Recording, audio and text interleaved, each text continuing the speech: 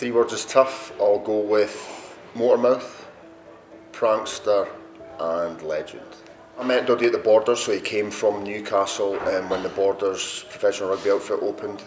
So him and Gary Armstrong, George Graham, the likes for Newcastle came down there. So he was almost my mentor. He took me under his wing when he first arrived. So Doddie was always a legend within Scotland and especially the Borders. So it was great to have him teach me little things, especially being in the same position. We were both quite thin.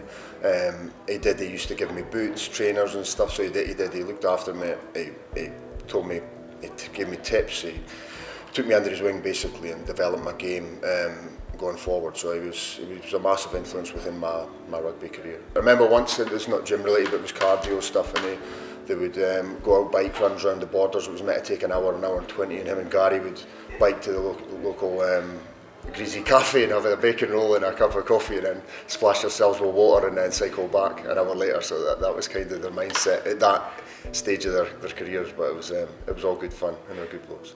Yeah, without a doubt. I've always gotten well with him, I've always kept in touch with him. We had a Borders reunion actually in June I think this year, so it was great to catch up with him there.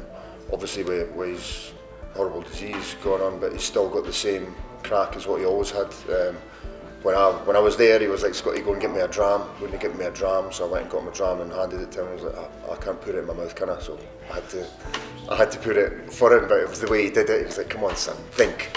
And then so I had to tip his Doddie's dram in his mouth. But no, mate, he was a massive influence in my career. It was great to look up to when I wasn't a professional player as well. I aspired to be like a Doddie Weir or a Scott Murray, the lighter middle row for him, sitting in my position, and certainly coming through the Borders, Doddie was the main inspiration. So getting to work with him and be part of his life and being a mate, I'm proud to be able to call Doddie a friend of mine. So he does always rip me though, so when he does his after dinner speaking, he always puts me on the spot and makes me get up uncomfortably many times and sing a song or do something. And the fact of the matter is I'm not that good a singer, but I always feel obliged to have to do it because Doddie puts the pressure on me. To see everything he's done, the fundraising, his attitude and outliving what the perceived life expectancy probably was, and he's still going strong. So that pretty much for me sums him up as a whole.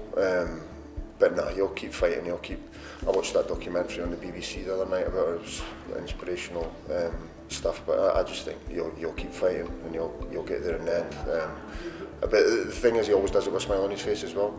Obviously he'll get emotional from time to time and that, but he always does it with a smile on his face. He's always got the banter, so he'll take it head on and he'll be a challenge to be reckoned with. Without a doubt, he's one of the legends of Newcastle Falcons Rugby Club and without a doubt a legend of Melrose Rugby Club. So to bring the two together and mark the occasion as having a day for him, really, it's a great spectacle, and especially at the time of year it's at, I think you'll hopefully get a lot of fans in to cheer him on and enjoy the game, but more importantly support Doddie and his foundation and everything it stands for. So it's a massive day and a great occasion.